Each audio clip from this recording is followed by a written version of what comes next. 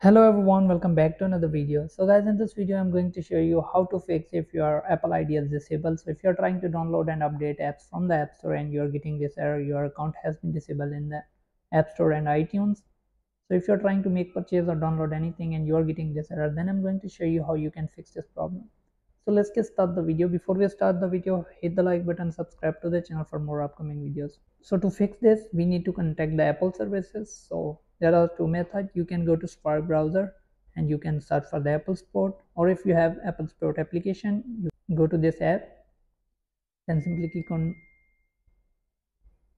more products, select App Store, select Apple ID and iCloud, and select your account has been disabled in the App Store or iTunes Store alert. Then simply click on chat now.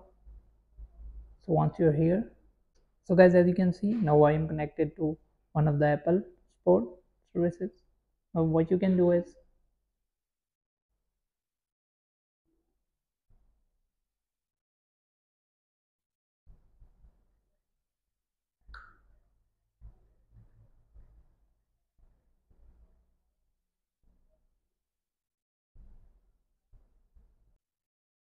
so guys, make sure that you are logged in with that account, the same account you have disabled. Let them know that your Apple ID is disabled. They will ask you your username or your Apple ID, then they will send your verification code and you will get your Apple ID unlocked.